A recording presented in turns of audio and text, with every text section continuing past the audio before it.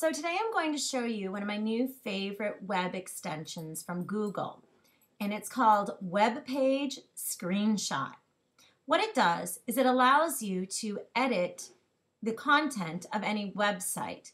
Now, it's more like overlaying, so you don't actually edit the content online.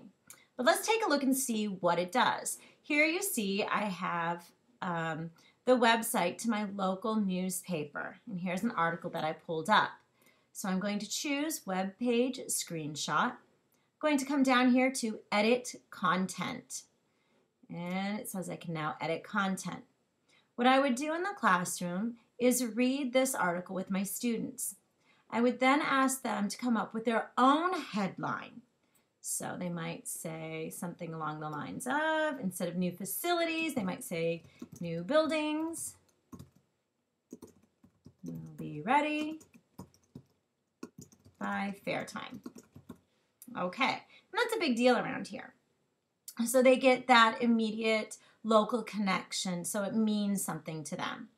And then we might continue reading the article again and looking at certain words that maybe we don't understand. I know in this first paragraph, this last sentence has the word augment. So we would look at the word, use it in context, try and figure out what it actually means, and write a synonym in its place. And if they couldn't figure it out, then we would look it up in either the dictionary or the thesaurus. So in this case, you can then look at augment and you can replace it.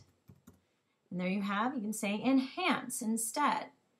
So the possibilities for this extension are endless. It's really a great tool for teachers to be using in the classroom.